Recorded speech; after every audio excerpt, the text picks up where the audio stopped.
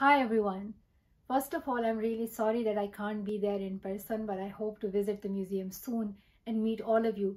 I would like to thank the Children's Museum of Indianapolis, all its staff, team members, sponsors, everyone who made it possible to have this museum for children and to honor children heroes.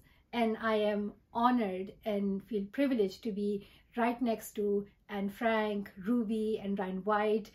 This is just a huge honor, and I have seen some footages of how the museum looks, how it has captured our past life, my childhood, our home, school, kitchen, and it just reminds me of all the beautiful times that we were spending in our hometown in Swat Valley, but also the difficult time that we had when girls' education was banned by the Taliban in 2009, and we faced terrorism for 2 years.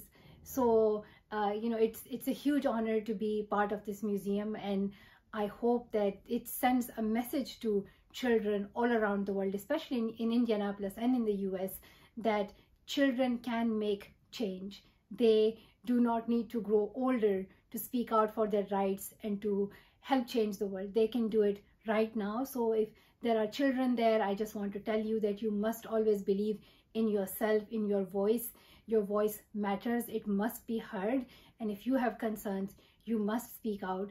We know that the future generation will be facing a lot of the problems that we are facing right now on a much bigger scale. It magnifies, it multiplies, from climate change to hate crime to gender discrimination to racism. So these things are going to be the current challenges, but as well as future challenges. And it's important that young people continue doing their activism on this, because it is going to impact their lives too, right now and in future. So I'm really proud to see that we have so many young activists around the world who believe in their voice, who are speaking out for a global level change, and they want a fairer, better, cleaner, greener society.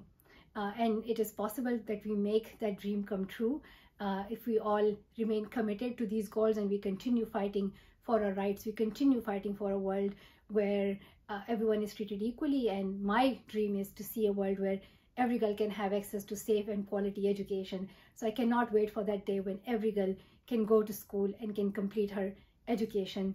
Once again, I'm honored, I'm thankful, and I can't wait for this exhibit, and I can't wait to see it in person as well. Thank you so much to everyone who have helped in this and who have worked in this.